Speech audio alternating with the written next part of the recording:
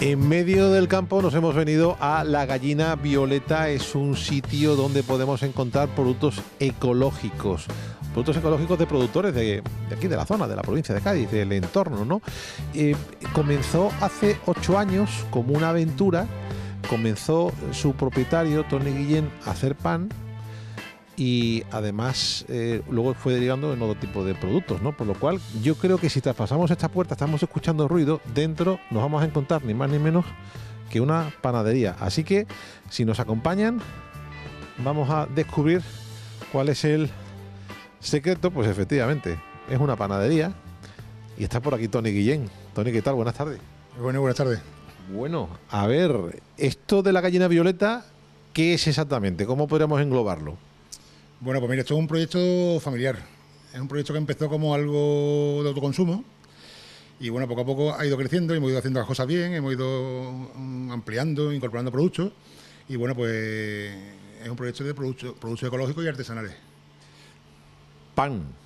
Principalmente pan. Aquí huele a pan. Aquí huele a pan. Esto es pan. Esto es pan de masa madre, pan elaborado artesanalmente, pan en pequeña producción, pan con cereales de cercanía. Y bueno, esto es una pequeña muestra de todo lo que hacemos aquí.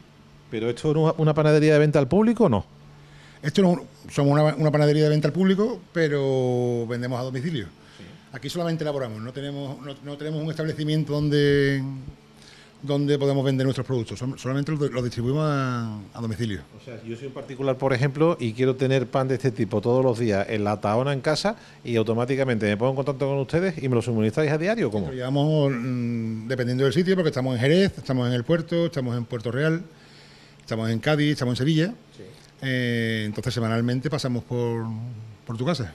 Esto es una panadería de las antiguas, yo creo que en el resultado sí, ¿no? Pero aquí vemos una maquinaria bastante interesante, aquí habéis invertido para, bueno, todos los procesos, hacerlos de una manera industrial, con una maquinaria de garantía, ¿no? Claro, nosotros somos una panadería antigua, seleccionamos muy bien los cereales con los que trabajamos, seleccionamos de dónde vienen, pero bueno... Vemos este tipo de harina, por ejemplo. Claro, al final ¿semillas?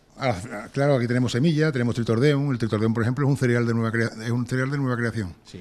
¿Vale? Es un cereal que es un híbrido entre una cebada y un trigo duro. Y es un cereal que lleva relativamente pocos años, no es como la espelta, que lleva 5 o 6 mil años, como el camut. Sí. Tenemos trigos, tenemos centeno. Bueno, entonces elaboramos un poco cosas modernas. También nos gusta respetar los cereales antiguos, como el camut, como la espelta. Sí. Intentamos hacer un pan sano, un pan que, bueno, pues que no tenga nada que ver con el pan que mayoritariamente se comercializa hoy en día. Rico y sano. Que muchas veces parece que una cosa y la otra tienen que ir por separado, no tiene por qué. No, es que además el pan es una cosa que, bueno, la gente como que quizá gastamos dinero en carne, gastamos dinero en pescado y bueno, el pan como que hay veces que cualquier cosa vale. Sí. Y bueno, cada vez más gente que se dedica a hacer pan de calidad y sobre todo sano. Saludable, mucho más saludable, harinas integrales, harinas con germen, en fin, harinas que llevan lo que tienen que llevar. ¿Qué pedazo de horno veo? Aquí tenemos esta maquinaria, la hemos incorporado hace poco. Sí.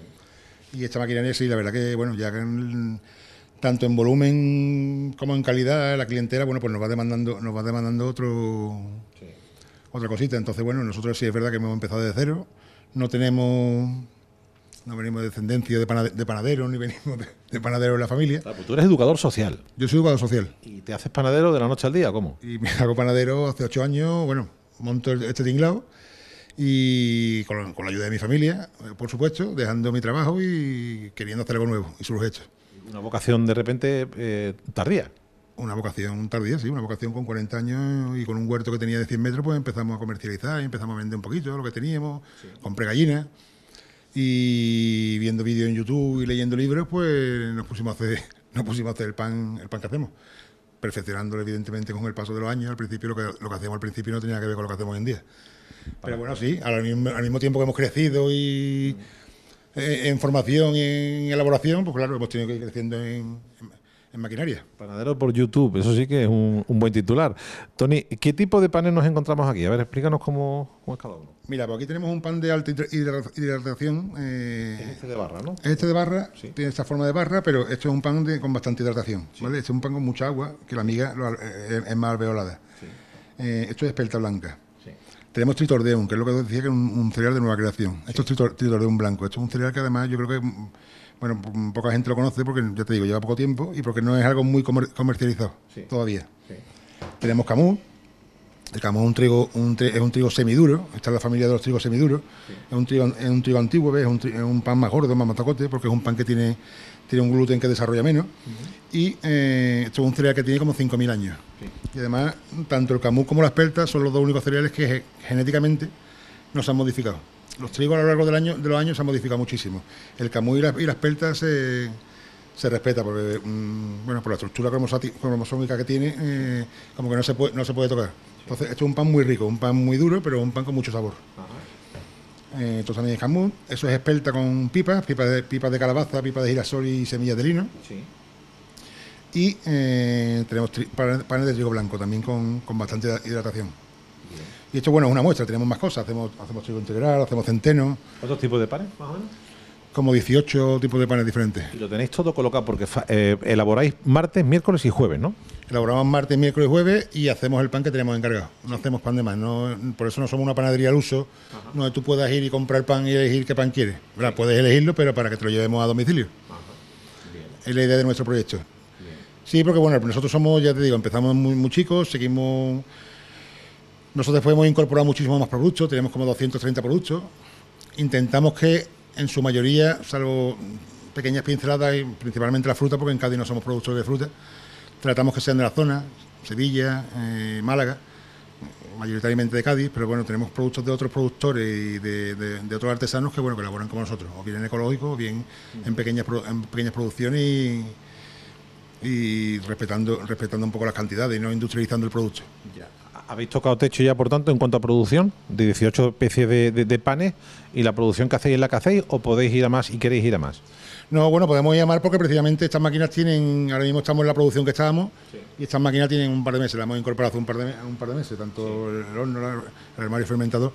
Sí. Entonces, bueno, podemos producir mucho más. De hecho, ahora mismo lo que hemos ganado con estas máquinas en principio es tiempo. Porque, bueno, somos una empresa pequeña, con poco personal. Entonces, esto ahora mismo más que producción, lo que nos ha incorporado al día a día es tiempo. En los supermercados llegamos a ver 4 barras a €1. Aquí no entráis en esa guerra, aquí vais por la calidad y esto hay que pagarlo también, lógicamente. Ahora más si me con las materias primas como están, ¿no? Claro, es que no tiene nada que ver. Por una parte, nuestra historia no es pelearnos con un supermercado, porque evidentemente hacemos otro tipo de productos, otro tipo de elaboraciones y no tiene nada que ver, pero ni tan siquiera pelearnos con quien haga este tipo de pan, que los hay, cada vez más buenos, ¿no? Y bueno, aleluya que cada vez salga más gente que se dedica a hacer panes en condiciones y a hacer alimentos con calidad, ¿no? Pero no tenemos nada que ver, nosotros trabajamos con materia prima en condiciones, ¿verdad? Aquí huele a pan, huele a pan bueno, a pan rico. Vemos también dónde están los 230 productos restantes de la gallina, ¿vale? Que por cierto, la gallina violeta, ¿por qué? La gallina violeta, pues bueno, porque la gallina por el tema de los productos, era un nombre más que nos gusta al principio, genérico, porque teníamos gallina al principio, y violeta por el color de la matista, que es el color de la piedra de la espiritualidad.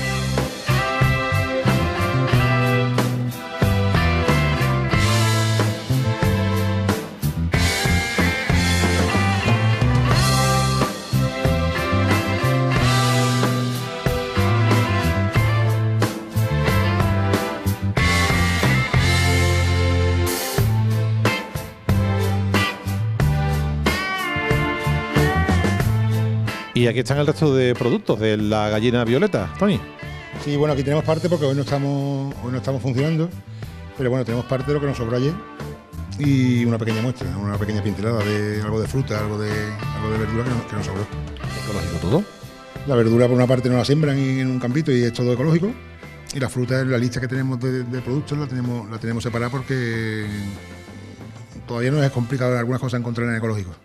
Porque siempre, bueno, sopesamos un poco entre las cosas de calidad, cosas ecológicas, pero bueno, sí tenemos cada vez tenemos más productores ecológicos que nos mandan de fuera, que nos mandan cositas. Tenéis 230 en el listado más o menos en cuanto a gama de productos. Un denominador común, intentáis buscar productos sanos, productos con poca agresión, productos muy exclusivos.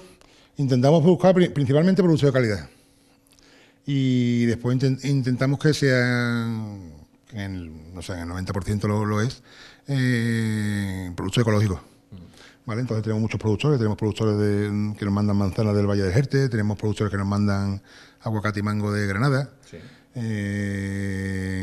Bueno, cada vez vamos contactando chirimoyas de Granada, en fin. Porque tenéis arroces, legumbres. Bueno, tenemos como diferentes tipos de azúcar, quinoa, en fin, sí, tenemos un montón de productos. Bueno, seguramente estaremos poniendo los dientes largos a muchos espectadores. Para que sepan a dónde deben dirigirse para optar a este tipo de productos, poder comprarlos, ¿qué hacemos? Bueno, pues simplemente llamar por teléfono o mandar un WhatsApp, nuestro número, y nosotros le atendemos gustosamente, le explicamos cómo funcionamos. Y bueno, lo único que te llega, nosotros mandamos una lista los domingos, que te llega a través de WhatsApp. Estamos terminando está ya funcionando, pero estamos terminando de hacer la página. Porque la lista ya llega así un poco larga, entonces será más cómodo en un futuro próximo la página. Bueno, entonces, mientras tanto, la página de Facebook, tenéis ahí, la gallina. Claro, tenemos las redes sociales, tenemos Facebook, tenemos Instagram, la Gallina Violeta. Y bueno, ahora mismo, ya te digo, funcionando con el WhatsApp, pero bueno, en breve con la página. Bueno, pues era algo que queríamos conocer, la gallina violeta. Tony Guillén, muchas gracias. Y bueno, aquí da gloria como huele, huele a productos, y no a otras cosas. Sí, aquí todo lo que es calidad y cercano. Mucho ánimo. Gracias.